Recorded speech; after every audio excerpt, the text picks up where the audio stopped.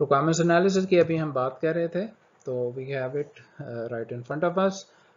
Traditional essay suggests requirements analysis remain unsullied by any consideration for a design.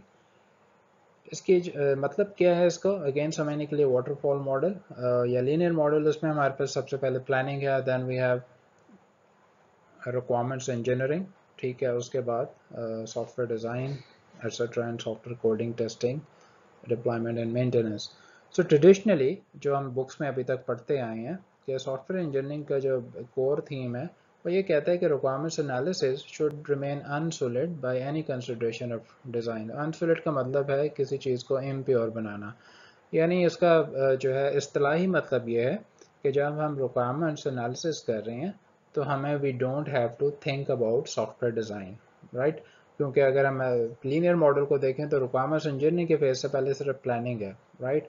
और उसके there is no mention of software design phase when we are actually into the requirements engineering phase. Traditionally इसका ये मतलब है कि जब आप requirements engineering कर रहे हैं you don't have to think about software design और design phase. However, taham, without reference to existing architecture, it becomes difficult to access practicality, schedule और cost.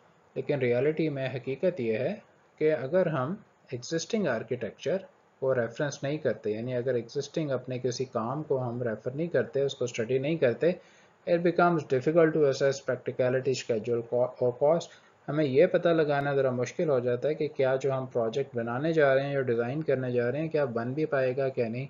अगर ठीक है बन पाएगा तो उसका स्केड्यूल क्या होगा, वो कितना टाइम लेगा और उस पर कितनी कीमत आएगी. अंडरस्टैंडेबल चीज़ है कि एक काम जो हम स्क्रैच से कर रहे हैं वो करना ज़्यादा मुश्किल है, लेकिन अगर हमने उससे मिलता जुलता कोई प्रोजेक्ट बनाया हुआ है तो we can have a better idea कि वो प्रोजेक्ट हमारा जो दूसरा वाला प्रोजेक्ट है जो हम दूसरे नंबर पे कर रहे हैं, सेकंड है, उस पर हम कर भी सकते हैं, यानी उस पर कितना टाइम लगेगा, उस पर हमारी कॉस्ट कितनी आएगी. सो ये अंडरस्टैंडेबल है. In building architectures, we talk about specific rooms, right, rather than the abstract concept means for providing shelter. हाँ, एक चीज़ ध्यान में रखें कि आमतौर पे रियल लाइफ में जब हम घर बनाते हैं हमारा मकसद क्या होता है कि वी नीड अ शेल्टर, हमें अपने सर छुपाने के लिए जगह चाहिए, अपने फैमिली के लिए जगह चाहिए. लेकिन when we talk about architecture, ठीक है, चाहे वो घर का हो चाहे वो सॉफ्टवेयर का हो, we talk about we are more practical. We talk about कि अगर घर का आर्किटेक्चर है तो उसमें कमरे कितने होंगे, ठीक है. उस एट दैट पॉइंट जब आर्किटेक्चर बनाते हुए हमारे जहन में ये नहीं होता कि हमने सर छुपाने की हमें जगह चाहिए. वी नीड स्पेसिफिक रूम, हमने ये पता चलाना है कि हमारे पास जगह कितनी है, राइट, और विद इन दैट स्पेस हम कितने कमरे बना सकते हैं या हमें कितने कमरे चाहिए. That should be the ultimate goal. और यही हाल सॉफ्टवेयर जो है वो प्रोडक्ट्स के हवाले से भी है. In engineering, new products come from the observation of existing solution and other limitation.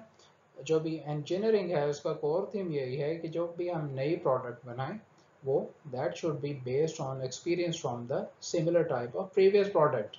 क्योंकि इसका हमें फ़ायदा होता है. चैप्टर 1 में हमने product line की बात की.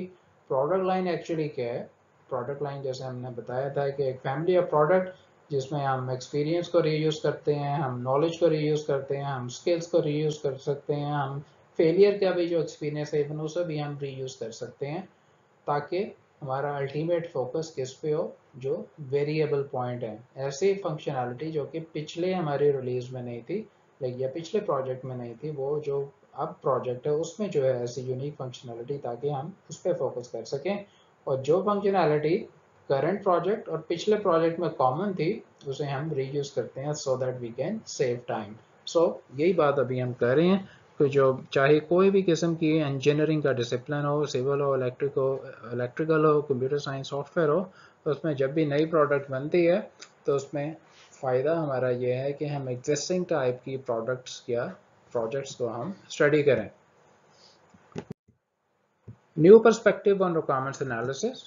Whereas in today's world, ठीक है, ट्रेडिशनली जो हमने देखा है कि रिक्वायरमेंट्स और डिज़ाइन का सच जब हम रिक्वायरमेंट्स कर रहे हैं we don't have to think of software design at that point. लेकिन नया पर्सपेक्टिव, नया पहलू क्या है जी, वो ये कि existing design and architecture provide the solution vocabulary. कि जो काम हम पहले कर रहे हैं, वोकेबलरी आपको पता है किसी भी लैंग्वेज का जो है वो होती है जिसमें the words language can contain. इसी तरह कि जो एग्जिस्टिंग जो हमने काम किया हुआ है वो that provide us the with some help on the solution space, कि अगर हमें कोई इशू या प्रॉब्लम है we can refer to the existing work and find solution. Our understanding of what works now and how it works affect our wants and perceived needs.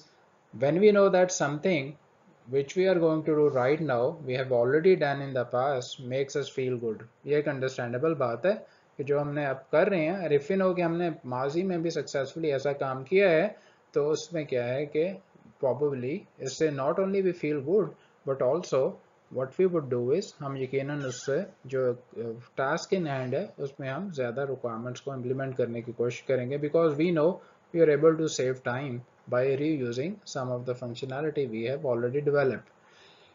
The insight from our experience with existing system, अगर हमारा existing system हमने कुछ बनाया हुआ और उसमें हमारा कोई experience भी है उससे हमें of course ये भी पता चलता है कि what might work well, कि क्या क्या चीज़ें जो हैं वो ठीक काम करेंगी.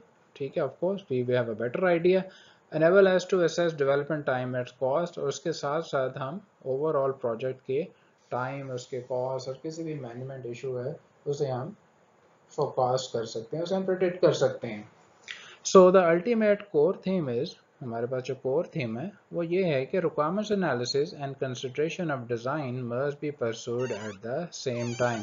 ट्रेडिशनली जो हमने पहले कहा था कि जो है जब हम रिक्वायरमेंट्स कर रहे हैं तो we don't have to think about software design जो कि हम पढ़ते आए हैं, but the new thing is new you can say the idea is कि जब हम रिक्वायरमेंट्स एनालिसिस कर रहे हैं we need to consider design at the same time, right. क्योंकि यकीनन इसका फ़ायदा ही है. उसका फ़ायदा क्यों है?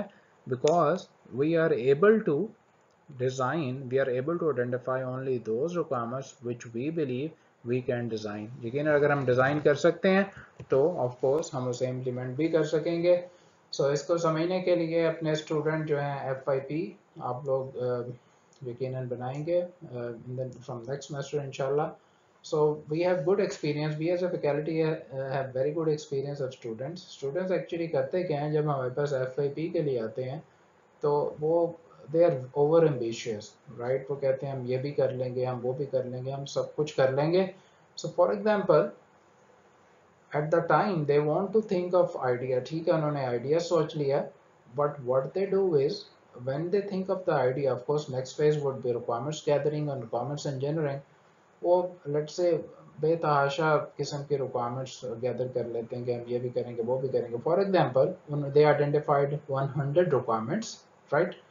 लेकिन रिक्वायरमेंट्स के बाद ही डिज़ाइन का फेज़ है और डिज़ाइन के बाद कोडिंग का फेज़ है. बट एट दैट टाइम जो उन्होंने 3-4 महीने लगा के FYP1 में जो रिक्वायरमेंट्स आइडेंटिफाई की थी उसके बाद उन्होंने FYP1 की डॉक्यूमेंटेशन बनाई, तो दे realise when they got to the design and coding phase they realise कि उनमें से तो अराउंड 40% रिक्वायरमेंट्स ऐसी हैं वो वो इम्प्लीमेंट ही नहीं कर पाएंगे. बिकॉज FYP1 ख़त्म हुआ, साथ ही FYP2 आ गया. उसमें भी आप लोग कम से कम 3 से 4 या इवन 5 कोर्स पर डे होते हैं. S1 आया, S2 आया, टर्मिनल, उसका भी पता नहीं चला, quiz, assignment. So at that point they believe कि जो 100 रिक्वायरमेंट्स हमने आइडेंटिफाई की थी उसमें तो शायद हम 50 ही इम्प्लीमेंट कर पाएंगे.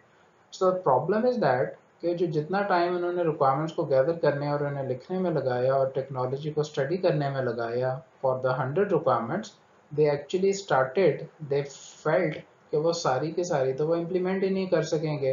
तो moral of the story is कि if they knew, if they believe और इफ़ दे हैव डिसाइडेड कि मैं उतनी ही रिक्वायरमेंट्स गैदर करूँगा जितनी मैं इम्प्लीमेंट कर सकूँ, तो यकीनन they could have saved a lot of time for themselves. Even अगर उन्होंने बस 70 या 100 की बजाय अगर 70 या 80 रिक्वायरमेंट्स आइडेंटिफाई की होती, तो bye knowing that these are the requirements we can implement, तो यकीनन उनके लिए वो ज़्यादा फ़ायदेमंद होता और वो उसे ज़्यादा अच्छे तरीके से इम्प्लीमेंट कर सकते. सो दैट्स व्हाई वी से कि जब when you are actually gathering requirements you have to think of design and coding as well, so that you have a better idea कि जो रिक्वायरमेंट्स आप गैदर कर रहे हैं क्या आप उसे इम्प्लीमेंट भी कर सकते हैं या नहीं कर सकते. सो I hope you will keep that in mind whenever you will embark for your own FYP.